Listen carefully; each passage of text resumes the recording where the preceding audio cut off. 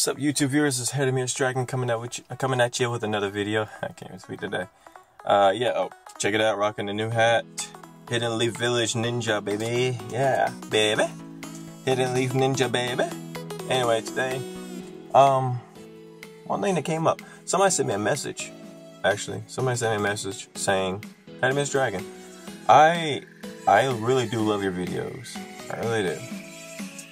But I got a question.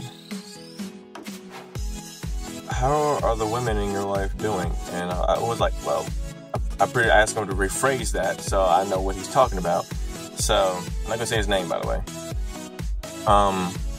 He didn't like, okay, I better rephrase that. How are your relationships with other women doing? I said, well, since my last girlfriend, things been going pretty hectic, actually. But to be honest, I did try my very best to, focus on my schoolwork, focus on my work, focus on everything I have and everything else in my life, too. But it seemed like every time I tried to go after another girl, they either write me off or think I look weird, don't like my vibe or anything like that, or even, I go as far as say it can kind of block me off of Facebook, even if I just said, hey. So, man, it's kind of tough right now. I really don't know what to say. I am a gentleman. I really am a gentleman. I respect women for whatever they go for. If I have a girlfriend, which I did have a girlfriend, I treat her right. I treat her with respect. I don't do anything terrible, like, treat her like crap or anything. I don't hit women. I don't do anything like that. I just treat them like a woman, like a lady. And I told them it's kind of weird right now. I mean, my ex-girlfriend, we hit it off pretty well. Even our breakup was pretty well. But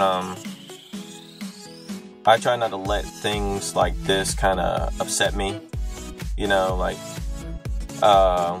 if I show a picture of myself, even if it's shirtless. Some people might say I look weird, or some people might say that stop showing off your abs, stuff like that. Well, one thing for sure, if you're showing off your body like that, like how I'm shirtless and I'm showing off my body, I'm not showing that just to show how much of a tailhole or an idiot I am, or how much of a self-centered jerk I am. I'm showing off what I worked off. What's the point of me working out if I can't show it off to anybody else? I mean, I don't have to go in front of the camera and just say, hey, guys, this is Jeremias Dragon. I know I'm shirtless right now, but hey, you can tell I've been working out. I'm not doing that.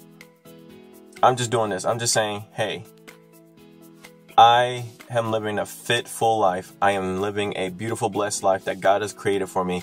I am not doing anything else. I'm not trying to show off. I'm not trying to be the one who is trying to be a rude guy. I'm not trying to be a jerk. I'm not trying to be a self-centered, egotistical man who's trying to make up for what he's lacking. I'm not doing that. I'm just showing off what I have been training off for the past years. I mean, I've been in martial arts for a very long while. I try my very best to be who I am. I try not to be somebody that I'm not. Also, I try my very best not to be the one who's like saying, oh man, I don't have a girlfriend. Oh man, my girl, oh my gosh, I'm not, oh my gosh, what's going on? I mean, why are girls not liking me? Well, I'm not that type of guy who just go like that. I would just be the type of guy who would be like, well, this happens. Every girl comes in my life and goes out. And some girls who don't want to be part of my life are trying to make it very clear that they don't want me in their life at all. So I'm not going to force them to like me. I'm not going to force them to appreciate me, accept me. If they want to write me off, go ahead and write me off. Guess what? That just proves that I'm not here for your entertainment. That just proves that God has not created me for you. God has created me for somebody else. And if you're not going to give me the time of the day, guess what? I'm just going to write you off like you ripped me off. And I'm not going to say anything to you. I'm just going to say, peace, bye. I'm just going to walk right out of that room like I had no problem. Like nothing is wrong. And to those of you guys out there who are like having troubles with women, if some woman that you want to get with doesn't really like talk to you, don't waste your time going after her. Don't. I mean, literally. I mean, if you guys like met on Facebook or met on Tinder or met on like some other, maybe some school or maybe some workplace, if the girl is not going to call you back, don't bother sending her a text message. Don't even bother talking to her. I mean, she may be busy. But if she shows like after for a while that she's not really into you, that she's not going to give you time of day to text back or say, hey, how's it going? Or are you going to text back or something like that? I'm not saying you should text back every single day, but I mean, like, you know, every now and then she doesn't really text you or say how you doing, you know, get to talk to you like that. Don't bother. Don't waste your time and don't waste your God-given hours trying to go after somebody who obviously don't want you. That's what I do.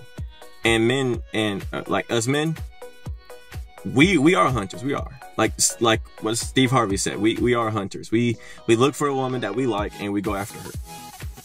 Now, if the woman that, for me, I'm not saying for every dude, but for me, if it's a woman that I am interested in, but for some reason I do manage to get her, maybe her Instagram, her number, or maybe her Facebook, and for some reason she's still not showing them that type of, you know, lingo that she wants me, then I'm not going to waste my time, because that's just me. I mean, I want a woman who will like me, who will love me for me, not a woman to say, oh, he don't look right, oh, his hair looks weird, oh, he talks weird, he talks funny, he looks ridiculous, his body is out of shape or something like that. I mean, he's fit, but he's not the type of fit I'm in. Well, guess what? That just proves I'm not really your type. Doesn't that mean that? That just proves I'm not really who you want me to be. And that also proves that I can just walk away from this conversation. I can just cut you off. I literally don't have to have your number. I literally don't have to have your Facebook. I literally don't have to have any type of conversation that gets to you. Because guess what's going to happen? When I hit big and hit that big money, I won't be looking so weird now, would I? I won't be looking so, oh, he's the nose big. Like Steve Harvey said, I remember off of one series of his, like one episode he did. Let's see if I can remember it. Steve Harvey said something like, hey, okay, oh, I don't like his nose. Oh, his lips too big. Oh, he's bald headed. Oh, he's like, what's the other thing he said? Oh, he doesn't look right. He just looks funny. Oh, like his mustache too big. Well, guess what? Turn your TV on. How do you like me now?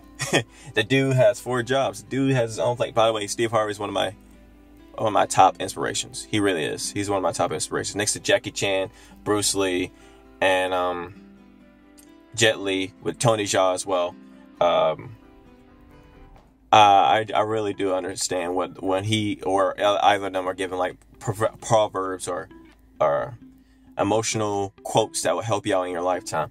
And for me, if a woman she's not really interested in me, I'm not going to waste my time with you. And ladies who are like going on my Facebook, sending me messages and stuff like that. Also, one thing too, I like to mention, I'm not really into that like webcam thing.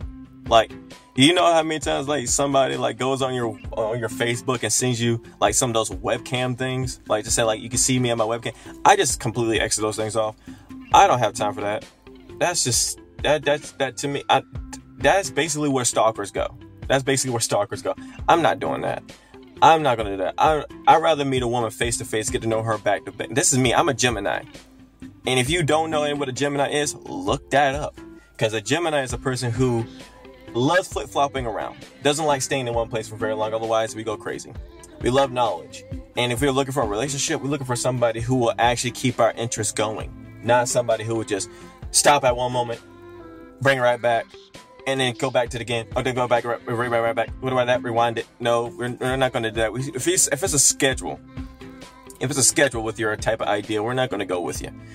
And if you're the type of woman who just happened to just find me on Facebook, talk to me in real life, I try to get to know you, so we can really hit it off well, so we can be more than just friends, chica, and you just happen to just write me off or block me, guess what?